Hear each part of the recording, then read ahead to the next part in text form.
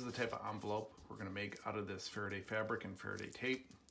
It'll allow us to wrap a beaker, 50 milliliter or even 100 milliliter beaker on the inside of it. If you want to do a larger beaker like 250 milliliters, you'll have to make your envelope a little bit bigger.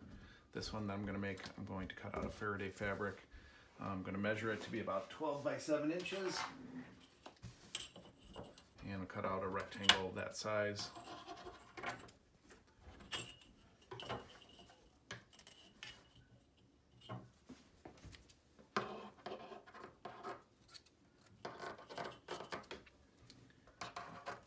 Okay, going to take that rectangle now, fold it back on itself, and loop over the other edge to make a seam. I'm going to use a piece of Faraday fabric tape to seal it up.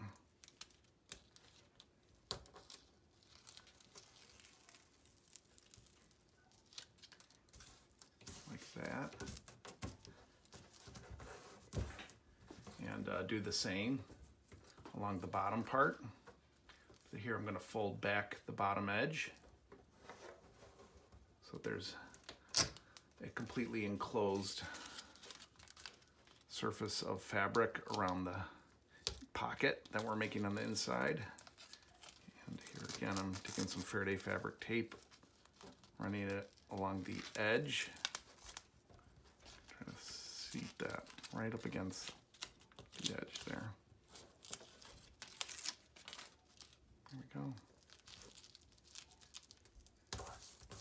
Flatten that out, fold it back over the edges.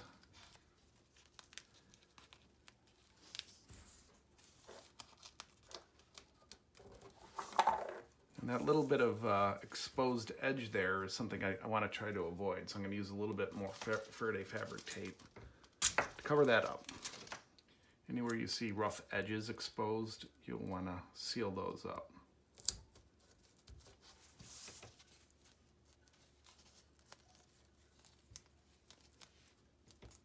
That's looking pretty good. So now I have a pocket that I can put a beaker in. It's almost ready to go for the microwave. The one thing that's still missing is I'll want to seal up the edge of it. So once I put a container of water in here, let's say, I'll still need to run another bead of tape over the edge. So I'm going to do that. Here I'll cut a full piece of tape rather than the half pieces I have been using.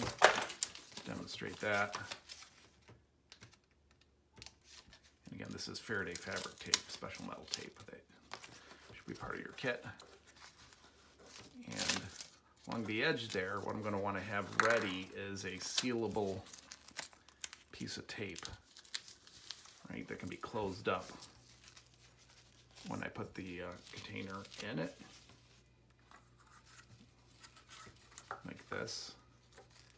And then I can fold back around.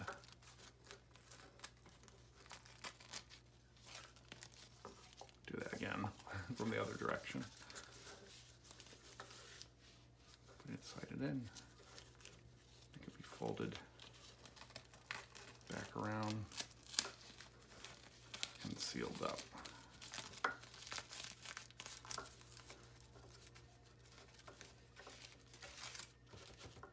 Here we go.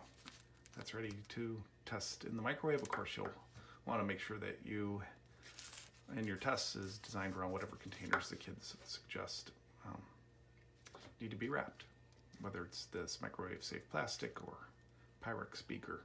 And you'll want to make sure ahead of time that the sizes you provide for this experiment fit within your envelopes. But do make a few of these envelopes pre-made, so putting them into the microwave is a quick process. To show one other thing here, this envelope can now be reused and can take measurements of whatever we put inside of it. Let's say it's water in this container. We can pull it out, take temperature measurement using our thermometer of whatever substances are on the inside of this water, cheese, or whatever you test. And now the envelope can be reused.